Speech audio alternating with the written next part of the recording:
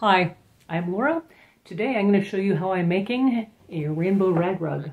So this is a piece of rayon and a piece of sparkle sheer. I tear them into about 1 or 1.5 inch wide strips. Depends on the thickness of the fabric. So you take the twists of fabric and twist them.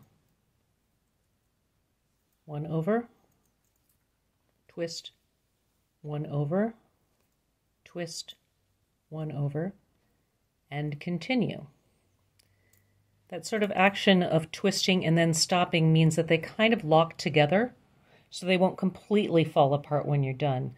But I also use these little clippies to make sure they don't go anywhere. When I've run out of one of my pieces, I can just tie on another. There are a bunch of different ways to attaching them, including using sewing machine, but this is a pretty fast way.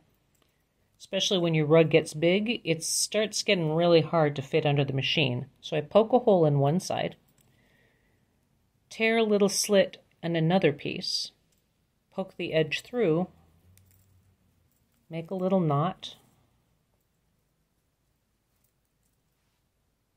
and splice in a new piece.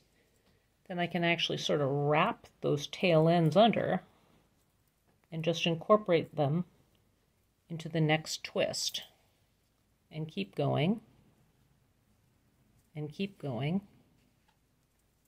until I've gone past the knot. Right when you get to the knot, it might get a little thick. Don't worry about it. There's no issue with it being a different width. But you can see that knot is almost completely hidden inside.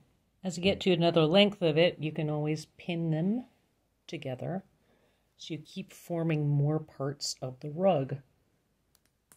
I put in safety pins at different intervals all the way around just to hold it flat. I tried using straight pins, but I kept stabbing myself, and that's no fun. To sew these together, I used a basic machine stitch and essentially made it into a huge zigzag. So straight stitch here to hold rows together, kept overlapping and changing colors of thread depending on what ring of the rainbow I was working on.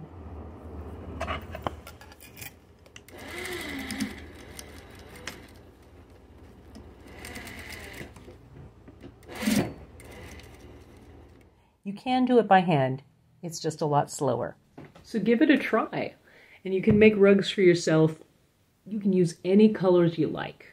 I'm using kind of a rainbow one because a lot of the ones I see are kind of drab. But you can use whatever color palette you have based on whatever scraps you have. Give it a whirl, and hopefully you'll see you next time. Please like and subscribe below.